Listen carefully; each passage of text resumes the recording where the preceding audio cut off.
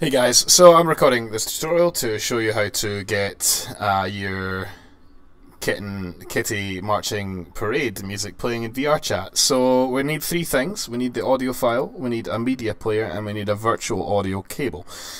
The media file obviously is the music, the media player obviously plays the music, and the virtual audio cable sends the audio that's being played from the media player through into a virtual microphone that VRChat is going to pick up on and will therefore, play that music out to the glorious world of VRChat.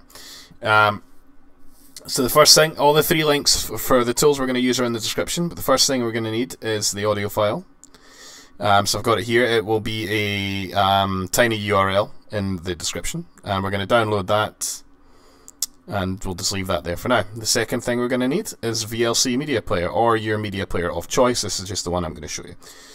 You download that and install it just as normal. And the third thing we're going to need, which some people might not have, is the audio cable. Now, I personally like this vb-audio.com. Again, links in the description. What we're going to do is, on the main page, if we just scroll down and then hit download. Now when we hit that and it downloads, it'll come into a zip. We extract that out, and we're going to right click the 64. If it's more than likely it's going to be a 64-bit version. Right click it, run as administrator. And I've already got it installed, but it would normally say install driver, and then 2 seconds later it'll say restart your computer. So go ahead and do that, restart your computer. You need to restart your PC, by the way. So now that you've restarted your computer, we can make sure that it's working. So without booting into VRChat, what we're going to do is we're going to open up VLC media player.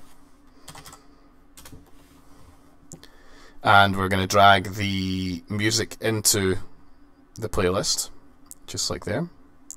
Then we're going to go to Tools, Preferences, Audio, and this will be set to automatic, this output module.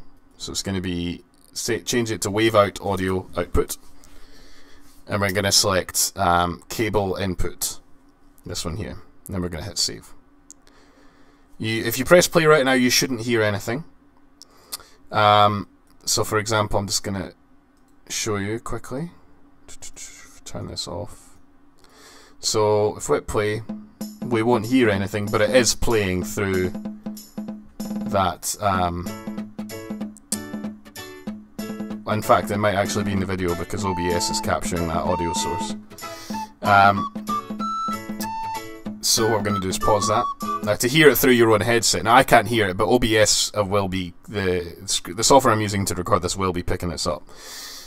So we can hit Properties, Listen to this device through whichever more than likely your headset. So we hit that and then Apply, or well, whichever your headset is. I've got mine named as headphones, but yeah. Hit OK. Now if I listen to it again, there we go, we can hear it. Okay, perfect. So, next thing we want to do is we're going to boot up VRChat. So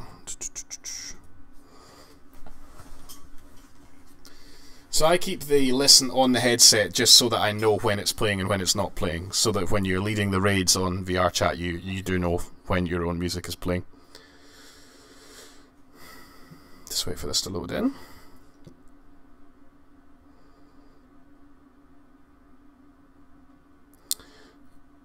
Okay, so if we go into System, we want to make sure that microphone is set to Cable Output VB Audio, and this is up to you really, but I set it to Toggle Voice and Mic Defaults on. That way I can just press V to make sure that it is going to play. But that's pretty much it. Then if you want to switch back to your normal mic, you just select microphone and change it back to whatever your normal mic is. Well, that's everything. Thanks for watching. Have a good one. Enjoy the raids.